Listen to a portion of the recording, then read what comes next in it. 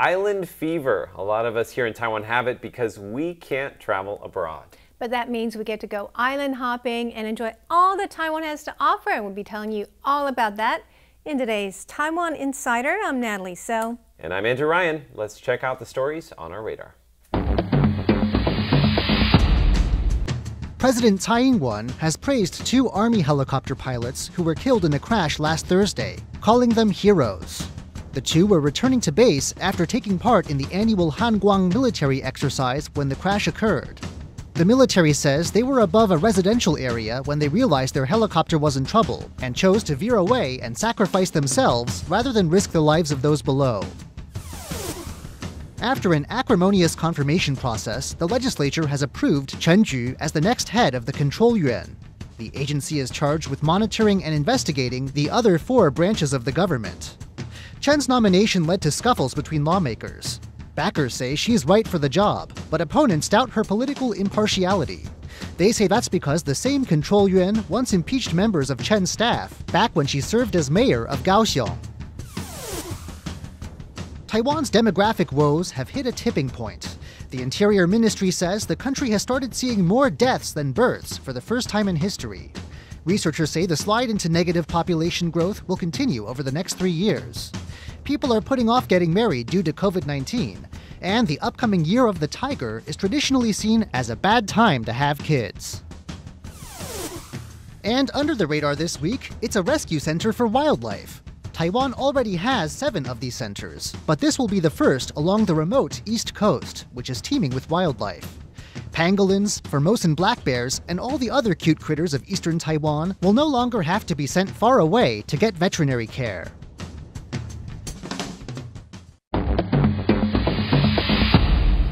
And now for our words of the week. Andrew, ready to guess? Yes, I am. Applesauce. Hungry again? Aren't you happy to see me? Around the world. Architecture? Archipelago. That's right. Very good. So Taiwan is an archipelago, 166 islands. So that's a lot of sightseeing to do, and we'll be telling you more about some of those islands in today's show. Excellent. You ready for my word? Yep. All righty.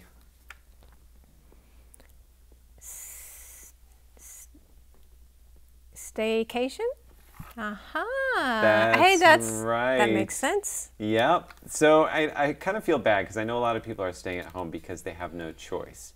But if maybe we can flip it on its head and think about it with a different perspective, maybe every day is a vacation. Or maybe just staying in Taiwan is a vacation. That's true. We can venture near home and still call it a staycation. Right. Why not? Enjoy what's around us, right? That's right. Let's put these on the shelf. Both Andrew and I were supposed to travel abroad this summer, but we had to cancel our plans due to COVID-19. In a way, you can say we're stuck in Taiwan. That's right. But what does stuck in Taiwan look like? Well, here are a couple things. Beaches, hot air balloons, even cruises. Well, you know, a couple years from now, we may look back at the year 2020 as the year that Taiwan rediscovered itself. With the COVID-19 outbreak contained in Taiwan, people can now explore and enjoy all that Taiwan has to offer.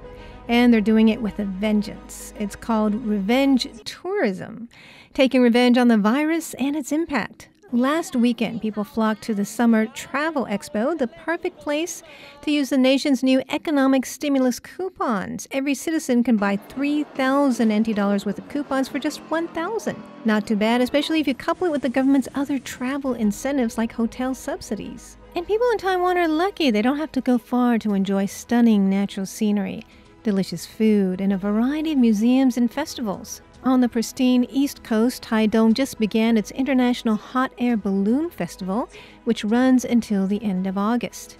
After that, it will hold its international surfing and Ironman competitions. Then there are outlying islands like Mazu. It takes a boat ride or a trip by plane to get there, so travelers can even feel like they are going overseas. Once there, visitors can see a giant statue of the goddess of the sea and the exotic blue tears phenomenon that lights up the sea at night. Taiwan has even brought in an international cruise ship to take people on trips to the outlying islands. Places like Green Island, Xiaoliuqiu, and Kending also offer great snorkeling and scuba diving experiences. For those who want to catch an aerial view of Taipei, Taipei 101 is also offering a special discount for visitors to its observatory. Go now and you can get in for just 1/4 the usual price, only $150 NT until the end of September. So how do you get a tourist spot to go viral? That's the million-dollar question from even before COVID-19. Well, today I'm going to tell you about how a photograph changed the fate of a Taiwanese island. Sometimes a viral image is all you need to create a new hotspot, but we had more than that, right? That's right. One very important thing is you need an influencer. So I want to start by introducing you to my friend Ken. Now, he's from Japan originally. He lives here in Taiwan. He's best known by his Chinese name, Shaolin Xianwu. Now, Ken's a photographer, a writer, and he's got a huge following on Facebook and Instagram. Great pictures, nice guy, and he's a good-looking dude to boot.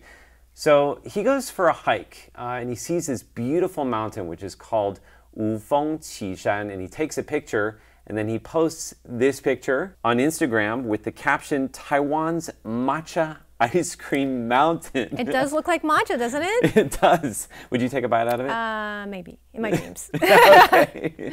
As you can guess, this photo goes viral. You know, sometimes all it takes is somebody with a unique perspective, a catchy name, and then all of a sudden you have this mountain that all sorts of people from Taiwan, even tourists from Japan, want to go and visit. So the photo went viral. What about Ken, the photographer?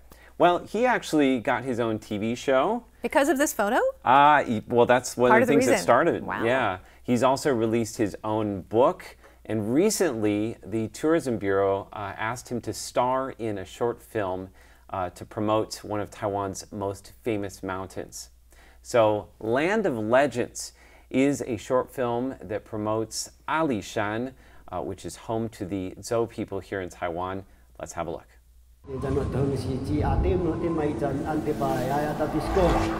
落ち葉は私をアリさんに受け継がれる神話の世界へと誘う。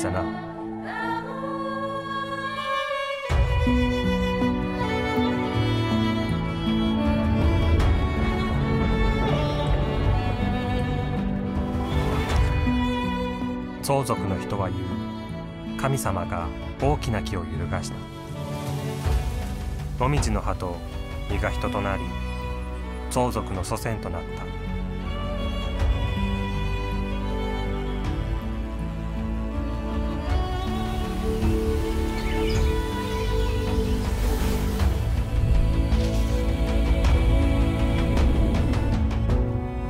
老人が教えてくれた。始まりはここに2つの太陽があり、祖先の生活は苦しくてわびしいものであった。幸い勇ましい猛者が現れ、彼は艱難に立ち向かい、一つの太陽を打ち抜くと太陽は月になった。それ以来昼と夜が生まれた。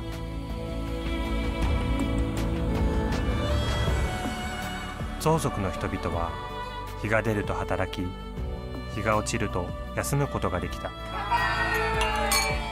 生活はとても幸せな暮らしへとなった。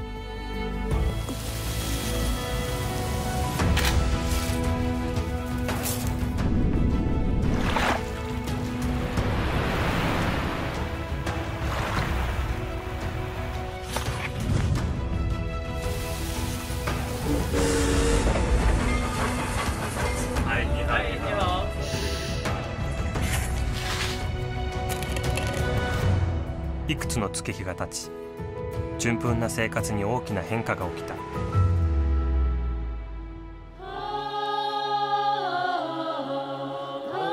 洪水が大地を水浸したのだ。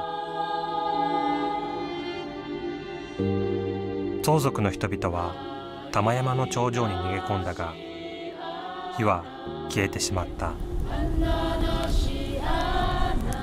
相続は神様に火を求め、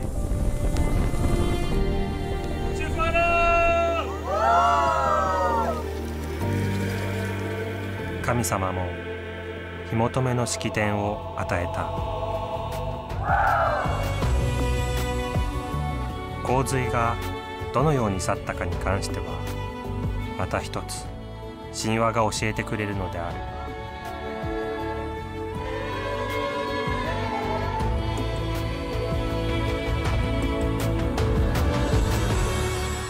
神話、冒険との会話が始まる。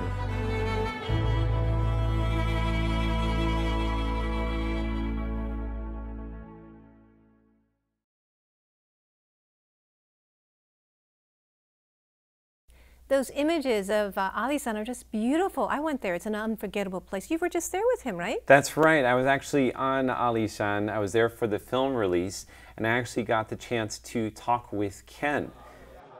There were a lot of people there. The transportation minister and county officials were all there. And they also had some people from the Tso tribe performing traditional songs.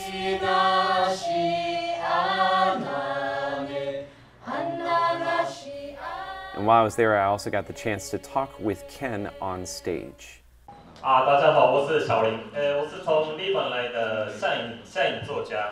对我来说，阿里山是一个特别的山，因为那个阿里山里面有很多从日本时代留下来的东西，然后那些东西让我想起了日本的生活或者是画面，比如说樱花，还有火车。然后有一些维族绿人，阿里山是真的对我来说一个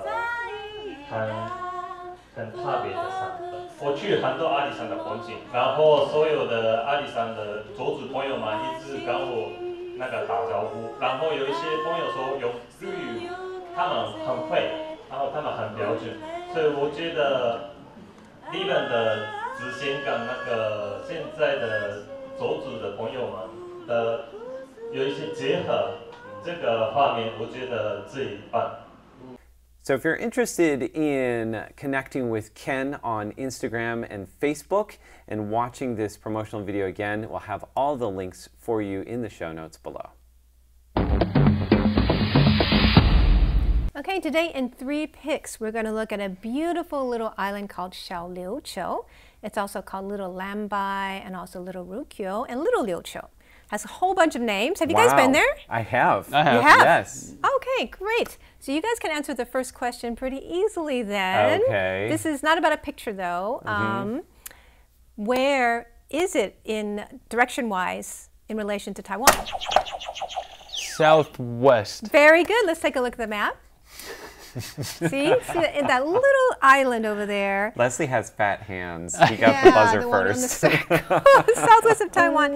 It's only about a 30-minute ferry ride from Donggang and Kaohsiung, and it's only 7 square kilometers. A little island, but it's a lot of fun. Little tiny island. With Super a lot fun. of fun. A lot of fun. Okay, so now we're going to take a look at another picture from that island. Let's take a look at the picture first.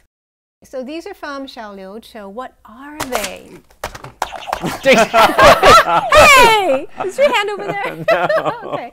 You can have Andrew. it. Those look like paperweights to me. Okay, but they're not. Oh. They are tokens you get for picking up trash on That's the right. They call it beach beaches. currency. And what it is actually going on this week, and it started last week, last Tuesday, there's 5 big cleanup campaigns for the sea turtles, because sea turtles can't tell the difference between food and plastic. So people are cleaning them up. If you help clean up, you can get one of these beach tokens, a currency. And you can use it You as can use a it. paperweight. You can use it for discounts at the stores over there. Oh, excellent. Isn't that pretty cool? That's a great idea. Okay, let's take a look at the next picture. That's a beautiful sea turtle that I went to swim with. Okay, So that's your picture. Yeah, Oh, wow. and so a lot of people go to Shalushu for the sea turtles because they like to swim with them and to see them, right? So I want to ask you, in this question, the answer has a range. Look at here, he's about to go up to get a breath of air, right? You know how sea turtles have lungs and they need air Yes. for oxygen. So how long do they usually stay underwater between breaths? Oh, man. Oh, Do we that's need tough. a range? Or A we have range. to be in between the range? Okay, you had to be in the range then. I'm going to say 3 minutes. 3 minutes. Okay, you're out of the range. How about you? Out of the range? Wait, 3 minutes? They're amphibians, so it's not like you or I. Why don't you take a guess, Leslie? An hour and a half? You're out of the range too. How long? Well, oh no, actually, it's like this: 5 to 40 minutes. 5 to If 40 they're minutes. awake, I was closer. Oh, right? wow. I was don't know about closer. that. If I they're said 3 minutes. That's 2 sleeping- minutes off. if they're sleeping, it's 4 to 7 hours. Okay. Wow. So they can sleep underwater 4 to 7 hours without going up for air. That's amazing. Isn't that amazing? Super amazing. I want to be a So- little green turtle, little sea turtle. They're beautiful, and they're just so fun to watch when you go swimming with them. Did you guys go snorkeling too? I did. It was so amazing. I was swimming and one like cut me off. It was so close. But you have to be gosh. really careful because you're not supposed to touch them. Yeah. You're not supposed to touch them. And I You're was not like trying supposed to backpedal. wear sunscreen, do anything that might harm them. So, but they're really, really cute. Super cute. Okay, now let's take a look at another photo. You guys probably recognize this. It's the most famous attraction there. People love to go there, and it has great snorkeling right in the area. What is the name of that rock? I think it's the Queen's Head. No, No. Oh, it's not the that's in Yelio. Oh, no, it's in Yudao. Wrong direction, wrong There's direction. there's one in Another Queen's yes. Head? Okay.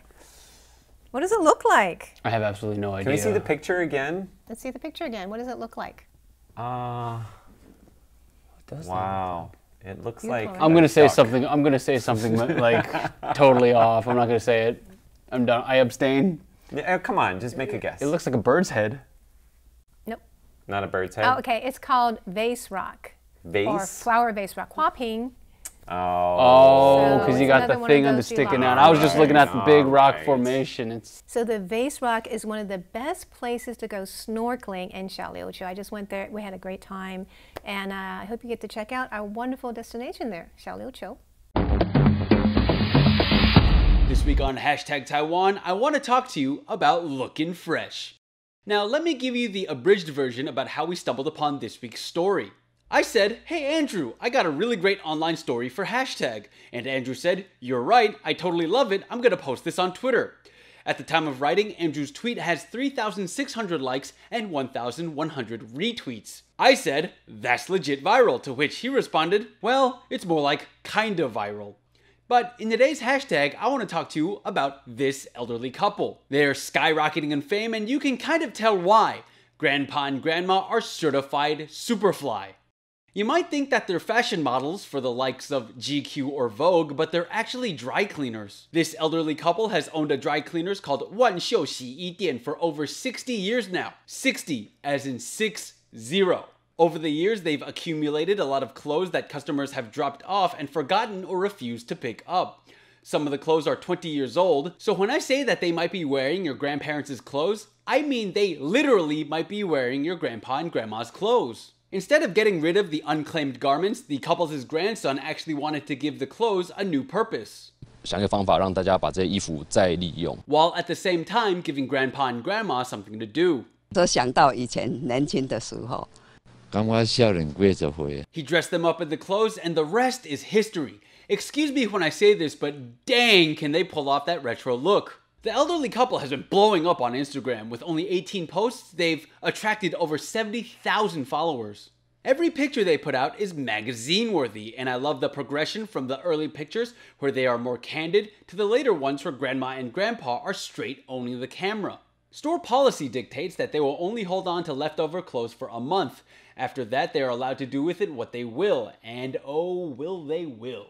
Grandpa has said that if someone wants to buy the clothes shown on Instagram, he'd be more than happy to ship it. Not only is this Instagram account amazing for recycling and reusing old clothes, but the concept itself is so overwhelmingly charming, and I'll be the first to admit that I have never ever looked that fresh in my life. Welcome once again to the Taiwan News Quiz, where I don't like the uncertainty of answering questions, so I'm coming back to ask them.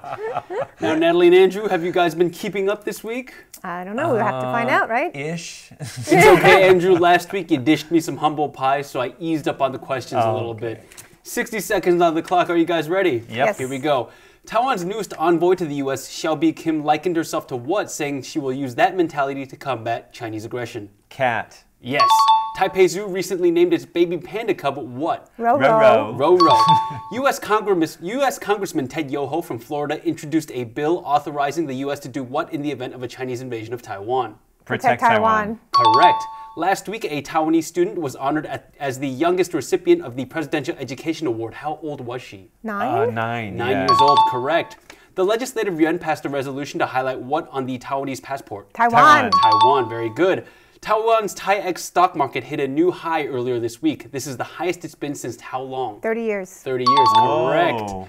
Taiwan said it will start certifying what food product to combat fake merchandise? Food product? Food product. Some kind of meat? It will start certifying honey. Oh. Honey. Yes, and last question. A private Taiwanese clinic says what food allergen is the most common among Taiwanese people? Mango? Egg whites. And the reason why I ask you that is because I actually got a health checkup at that clinic last month, and I also did an allergy test, and I also tested positive for allergic reactions to egg whites. But are you? So I am one of the statistics. Really? You're a statistic. I never thought we'd see this day, Leslie. It's all right. I still eat eggs. Like it doesn't bother me. So you can have eggs in like baked goods. It's gonna be okay. It's gonna be fine. But you eat eggs anyways. Yeah, it's a mild food allergy, but it still ticks. I'm still in that report. What does do it you do feel to you? weird when you I eat have no eggs, though? idea. You get a little bit Can crazy? you try? Nothing's See what happened. happens? I just ate eggs before we started recording. Nothing's happened so far. You look totally normal. Yeah, so if anything's going on, He's going to it's not break out happening in on the just 5 more surface. minutes. So, watch out for me, you guys, when I'm eating egg whites. All right. But other than that, that was this week's Taiwan News Quiz. All right, we have one final question today. What is the antidote to island fever, Leslie? I don't know, man. Island aspirin? Natalie? Well, I think there's still a lot more to explore, and even if you're just stuck in your hometown or your home, maybe just enjoy every corner of it. I think so too. Yeah, for me, there's so much to explore in Taiwan still. I'm going to give you a specific one. Go find a waterfall and sit in it. Aha, sounds good. All right, well, that's Taiwan Insider for this week. Be sure to connect with us on social media. Yes, leave a comment below. We'd love to hear from you. For Taiwan Insider, I'm Natalie Tso. I'm Leslie Liao. And I'm Andrew Ryan. See you next week.